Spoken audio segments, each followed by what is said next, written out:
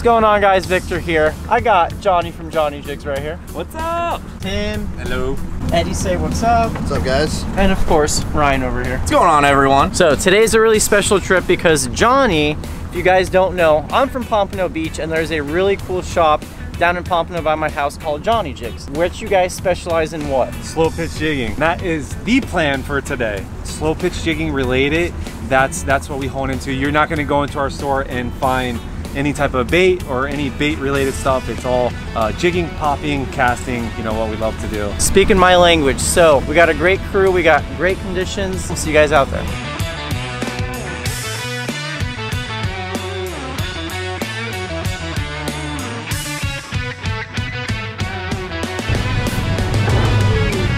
You gotta love when you come out here and the weatherman says it's gonna be flat calm.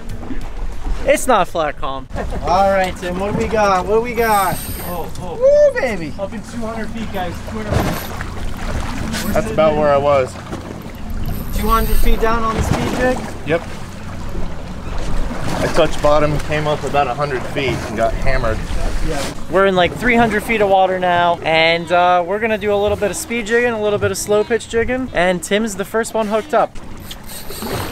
Definitely an AJ. Oh yeah.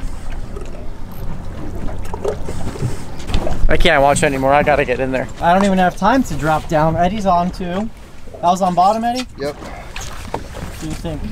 Snapper of sorts, maybe? I don't know, it's pretty heavy. Maybe an AJ. Very heavy. Or an Amico. Oh man. All right, he's hooked up. Ryan, what are you doing over there? Dude. All right, Johnny's on too. Have the boat on. Good vibes, boys. Good vibes. Bouncing going on. So I like to slow it down. No pumping, because then that jig wiggles loose on the fish. So whenever you just kind of steady retrieve them, use this as like a winch essentially. Call it the Captain Morgan. The Captain Morgan, that's right, bro. Right there. All day long. And you don't tire yourself out like that. There we go. All right. All right, Ryan. Is that all four of us hooked up right now? Yes, the whole boat is. Oh my god. Wow. Wow. Was yours on bottom, Ryan? No, I was up. I was like 100 feet off the bottom. I asked Johnny, I was like, so I shouldn't be on the bottom? He's like, no, dude, what are you doing? I got color, boys. All right. You have an amberjack for sure. Oh yeah, listen to that drag. Beauty. Go, son. All right, look at that. We got a greater amberjack. Little guy. Little guy, but you know, they all put up a good fight. On the high-speed jig for Tim. AJ going in. I got two retards. You got two fish? Yeah. Are you serious? You got two? Yeah. No. That's insane. See, those are almacos though. Yep. Different fish than what Tim just caught. 2 for 1, baby. 2 fish or your And a bonus dough. fish. We need to get that guy down. Nice. Pretty cool. Double almaco jacks. This morning we tried to catch golden tilefish, which live in like 800 to 900 feet of water. When you're jigging this deep, you get very tired. You get dehydrated. And that's where today's video sponsor comes in, LMNT. You guys see we're out here all the time. It's Florida, it's hot. We get dehydrated. I'm out on the water all day sometimes. The sun beats down on you and your boy gets really thirsty. So luckily I found this company called LMNT. They make really good tasting electrolyte supplements. The one thing I really love about this is I don't get seasick often, but the only 2 times I do and I don't feel good is when I'm either dehydrated or I have not slept well. Staying hydrated is super important, not just for your health, but just for your overall well-being and just to feel better out on the water. You're gonna enjoy your time so much more. LMNT contains a science-backed electrolyte ratio of sodium, potassium, and magnesium. My favorite flavor has been the raspberry salt. They got a ton of different flavors to choose from, and it's a really healthy alternative to sugary electrolyte drinks. I've really enjoyed taking LMNT while out on the water, helping me feel my best. This is a sample pack, and you guys can actually get one for free. All you got to do is pay $5 in shipping. I'm gonna have them linked in the description box below. That is drinklmnt/landshark. Get your free sample pack of LMNT. You guys can find it in the description box below. Like I said, $5 in shipping. That's all you got to lose. It's $5. Get yourself some delicious electrolytes. Drop in the Moonriser mustad on the High Speed Ocean's Legacy on the adrenaline. And I didn't actually even drop on the last one. Every single person on the boat caught an amberjack, either a greater or an almaco. It's Vic's turn. Come over here.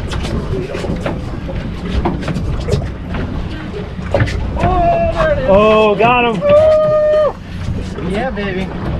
Got him. That's an AJ. That's an AJ. Rolling. I'm reeling up for you, Vic. 110% an AJ.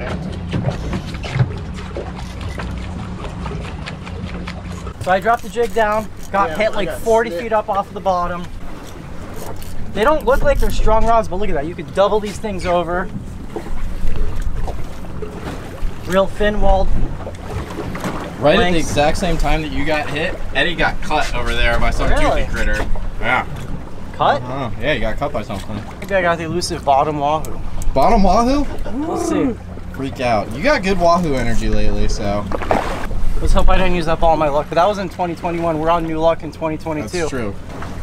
Nice almaco. Whoa! Yeah. All right, check that out. This is honestly one of my favorite eating fish. You guys see us catch these a lot offshore. In the summertime, these things spend their juvenile life cycle like underneath the sargassum weed with dolphin, but they get big. Oh! Background! Nice. It's tight. No, baby. And the way you can distinguish an almaco jack from a greater amberjack, you guys see this dorsal fin right here? Let me see if I can get him to pop it up more. Almaco jacks have a very, a much taller dorsal fin and more of a broad body. They're more up and down right here in the midsection.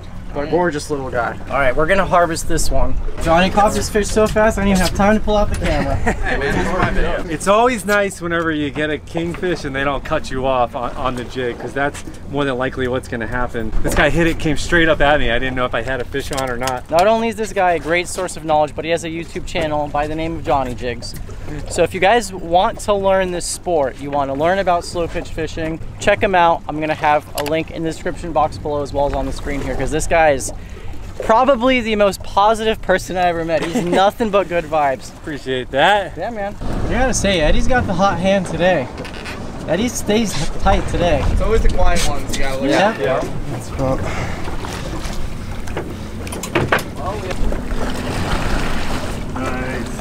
That'll definitely be a workout when you hook him on bottom. Timmy Tile hooked up.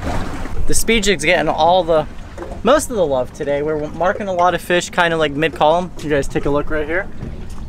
Right there.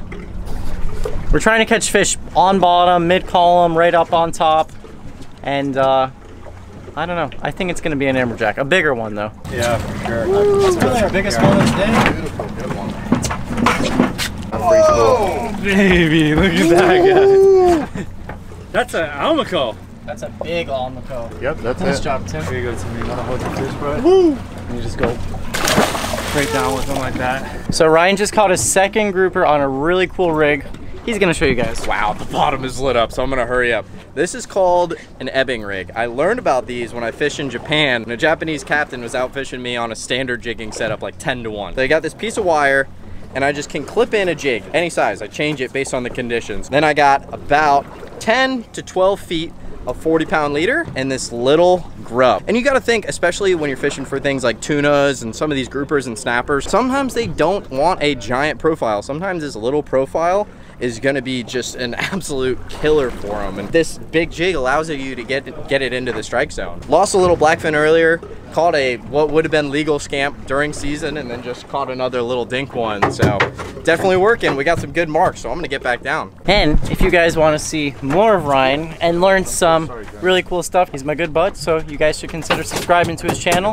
It's Ryan Mori. I'm gonna have it on the screen here, as well as linked in the description box below. And he's got a bunch of really cool Japanese videos from his time over in Okinawa.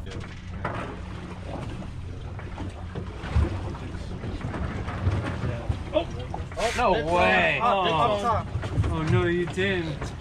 Ooh, is this on? Well, not up top. Yeah, it should be on. Yeah, it's on.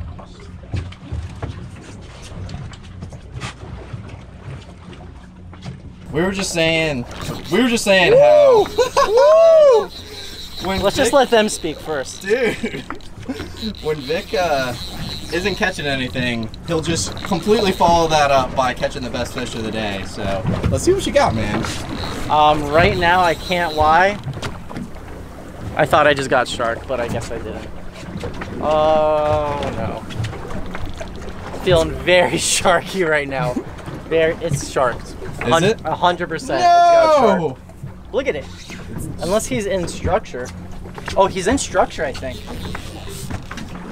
Oh, dude, he's in structure. I can feel him on bottom. Really? Yes. I thought you were like on the way up. I was, but he just took all that line back down. I can feel. Oh!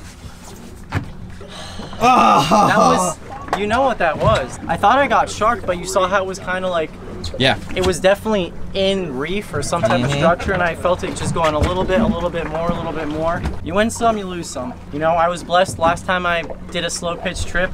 I got a 30-pound gag. Ryan was there, Tim was there.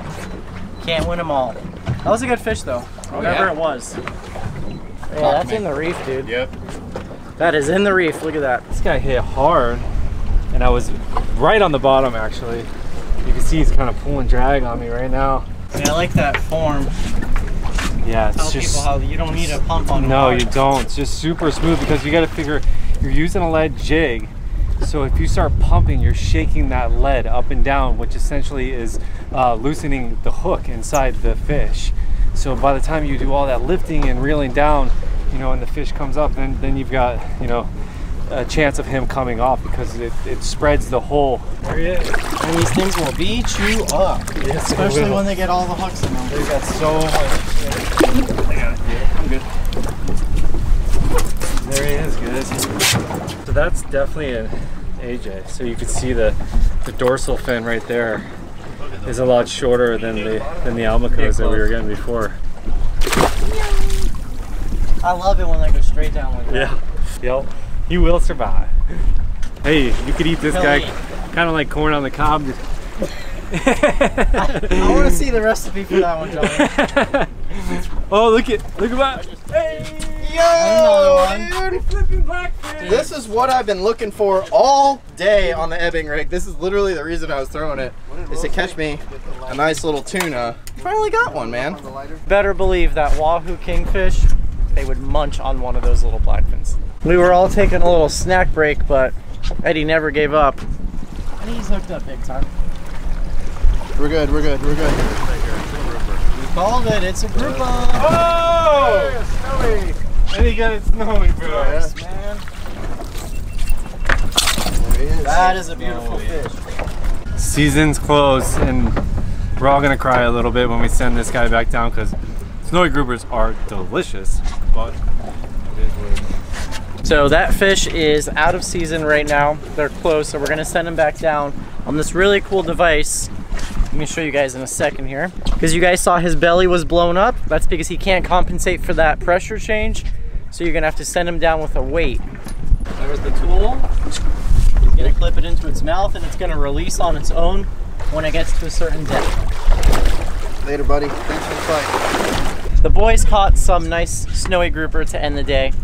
I did not have the hot hand today. I honestly think I caught like 2 or 3 fish, but big thank you to Johnny for hosting this trip and taking us out. Very welcome, man. Thanks for coming out. Yeah, man. It was fun. It was a lot of fun. I think we consistently had fish coming over the bow. And a ton of different species: vermilion snapper, snowy grouper, scamp grouper, blackfins, almaco jacks, amberjacks. Porgy. Kingfish. Who caught a porgy? This guy right here, right? The list goes on. That's a good thing about slow pitch jigging. You never know what you're gonna catch. This is a sport that as you guys see, I'm becoming very passionate about, and I really like it. So if you want to learn more, like I said, check out Johnny's shop. It's in Pompano, real close to where I live. If you're in South Florida, swing on by. All the Ocean's Legacy rods that you guys see me fish, they have them in stock there. Go say what's up, tell them Vic sent you, and that's it. And we ship them all over the country too. So anywhere you're at, if you want it, we ship it to you. It's very fast shipping, so it comes in a nice tube and safe, and it comes quickly. So, but thank you, Victor. I appreciate it, man. Of course. The weatherman got it wrong once again. It was supposed to be a lot calmer than it was. Our original plan was to go out to the tilefish grounds, as you saw, make those 800-foot drops and try to get a golden tilefish on the jig, which Tim on the boat did do the other day. They got tile fish up to 30 pounds, but you just gotta go every chance you get.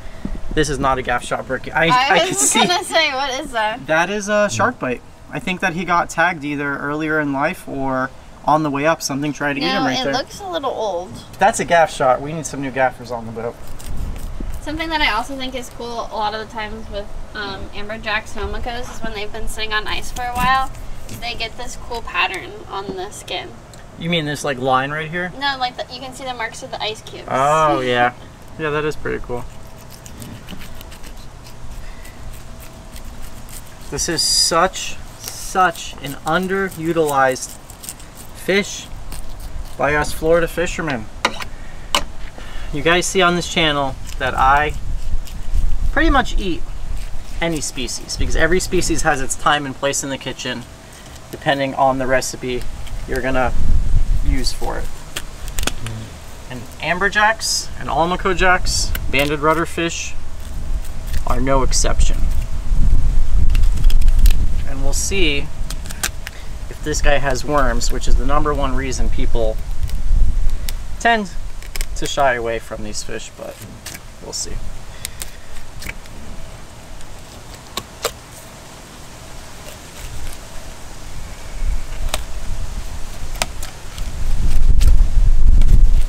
Yep, it's got worms all right.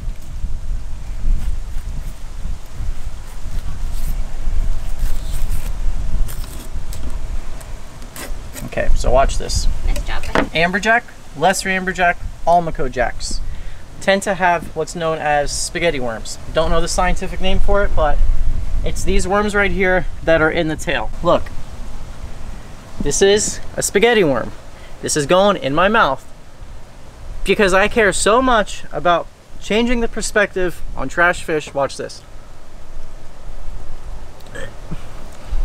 First of all, did you chew it or swallow it? No, I swallowed it. It's got no taste. If I was a chef and I had to try to convince my customer to eat this in a restaurant, I probably wouldn't eat it. But I will tell you something. Once you cook this, so if you don't eat it raw, but once you cook it, you don't really see the worms. Other than the worms, it is a very delicious fish. Okay, watch this. We flip it over. Gorgeous, very thin layer. You guys see that normally I cut out the pin bones and bloodline. I'm gonna attempt to remove the bones with tweezers. Just like that. Not only are you not wasting as much fish, but you're just gonna get a better looking product. So I'm gonna continue to get these pin bones out and I'll meet you guys in the kitchen. So we're gonna make a little almaco jack style piccata. This is what I mean about when you pluck those pin bones, you're able to keep that bloodline piece in there. You just gotta trim a little bit of the bloodline so it's not too red, but you get a much nicer looking fillet. So in here, I made a little seasoned flour, which is just all-purpose flour, lots of garlic powder, lots of cracked black pepper, and salt. Going in with the almaco jack. We're just gonna do a light pan fry of the almaco jack. And save this flour because we're gonna use it to thicken up our sauce. We're gonna go in with our fish, medium heat, olive oil in a little saute pan, little fry pan.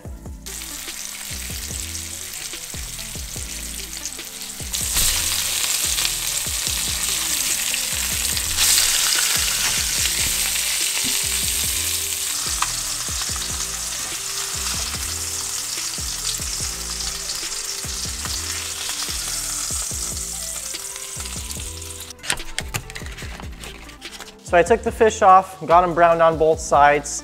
Now we're gonna make our sauce. So I tossed in a little bit of butter, got some garlic, gonna go in, as well as we're gonna add some flour now, just to kind of make a little roux and thicken up our sauce.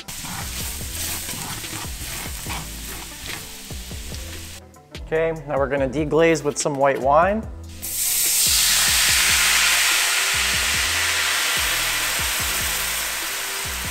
And as I deglaze, I'll take this little metal spatula and I'll scrape the bottom bits. And that's where a lot of the flavor comes in from this sauce. By adding that flour, we got a little roux. You guys can see that this is pretty thick. In this pot, I got a little spaghetti going. We're gonna add our broccoletti into here about halfway through the spaghetti cook because I don't like soggy vegetables. I like nice crisp vegetables. Now we're gonna add some chicken stock into our sauce now that the wine's reduced by about half, as well as the juice of half a lemon.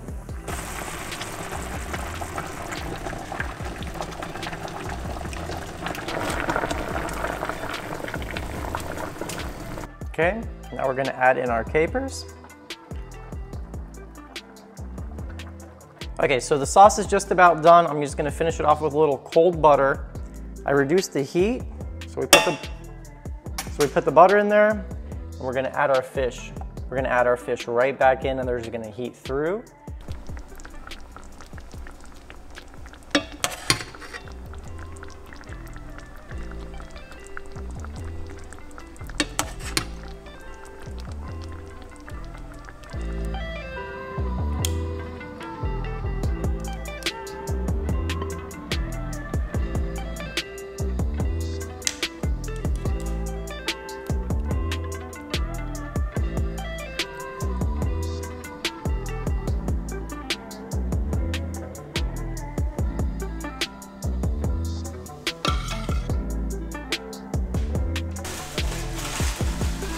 Here we got our final product. I present to you a little Almaco Jack piccata. You got your spaghetti, broccoletti, and a beautiful, it's a very lemony, fresh, but also rich sauce. You get the butter, the capers. It's a nice little balance.